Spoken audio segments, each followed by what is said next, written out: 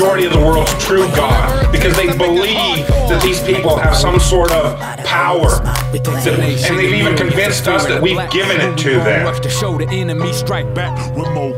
They still have us convinced in 2015, the age of instant communication, that we for some reason need representatives in a city that's not even part of this country called Washington, D.C. to represent us. That in this age of instant communication, we can't represent ourselves for some reason. That's how deep the brainwashing and the indoctrination has gone. They still have you convinced that this government should be run on the same system it was run when people were back on horseback using telegraphs and Pony Express. That's why they had these representatives go back home to this group of a few thousand, say, okay, I'll go tell them. And they travel for a week to Washington, D.C. or however long it takes. That's why you need a representative. Now I can push this button and talk to anybody in the world.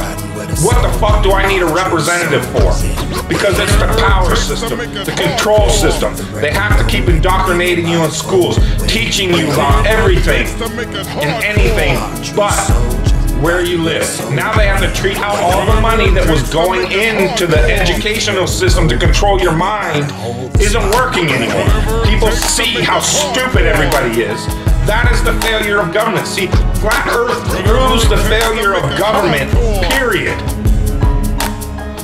Because it's either deceived and lied and indoctrinated us all into a false system, or it's completely failed in making people realize if they really live on a globe, a lot of people don't see it. So your education system has failed now, hasn't it?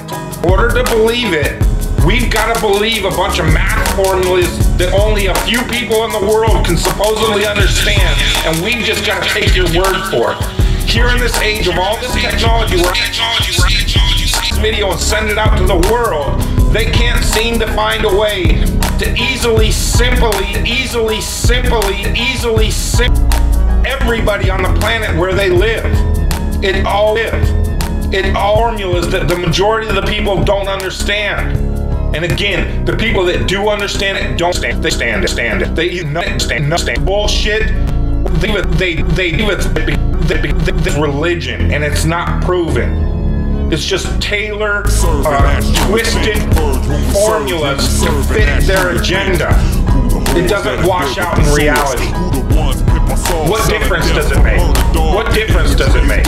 Yeah, that's their favorite line. A lot of people, what difference does it make? You can't figure out what difference it makes?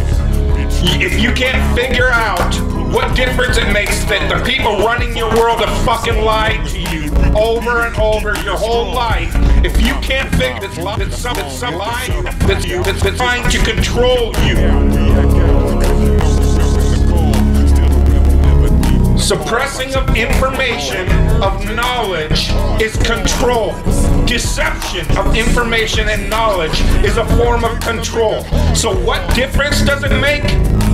It makes a big difference, because once they start omitting information or lying about information about where you live, they're doing it to control you, period.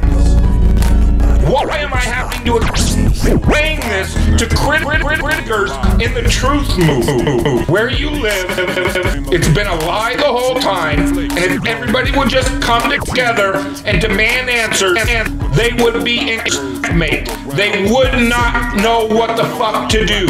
They cannot prove it. They can't prove it. They can't. That doesn't exist. But I bet you never hear it again. No.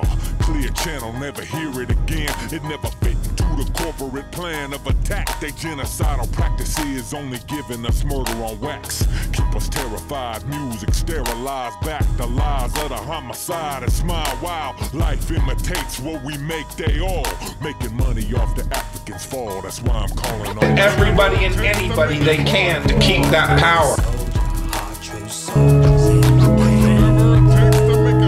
Because people are waking up. And no matter how much they try to suppress this flat earth movement, oh, it's gonna keep moving one way or another. You can see it. People are waking up.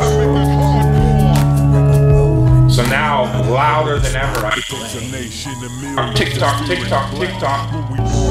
Show the enemy strike back with more game than the music and our message a track. Revolution and rebirth, I'll keep the music intact. Fuck that, bust back on their criminal ways. No compassion in their action for the son of a slave. Now the church used to hurt us, make somebody behave like this devil up in office, really worship and pray. Like God speak to him and he does what he wants. But you know they still the vote if anybody gets smart. The real sin is the dilemma when the people support the death penalty but call abortion murder for sport. For the fake patriot, ain't no questions asked, especially when the babies kill each other. To make people feel insignificant and to follow those that appear to know better. They're just better liars, deceivers that have no conscience and will do everything and anything to everybody and anybody they can to keep everything and anything to everything and anything to everybody and anybody they can to keep that power. Because people are waking up. And no matter how much they try to suppress this flat earth movement, oh, it's gonna keep moving one way or another. You can see it. People are waking up. So now, louder than ever, I can hear that clock. Tick tock, tick tock, tick tock, tick tock. Ever, I can hear that clock. It's all a religion. You know why? Because government is a religion. Government is the majority of the world's true God, because they believe that these people will have some sort of power, and they've even convinced us that we've given it to them. Still have us convinced in 2015 age of communication, we for some reason represent. Real preach, but I bet you never hear it again. No, clear channel, never hear it again. It never fit to the corporate plan of attack. They genocidal practices only giving us murder on wax. Keep us terrified, music sterilized back the lies of the homicide and smile while life imitates what we make. They all making money off the Africans' fall. That's why I'm calling on.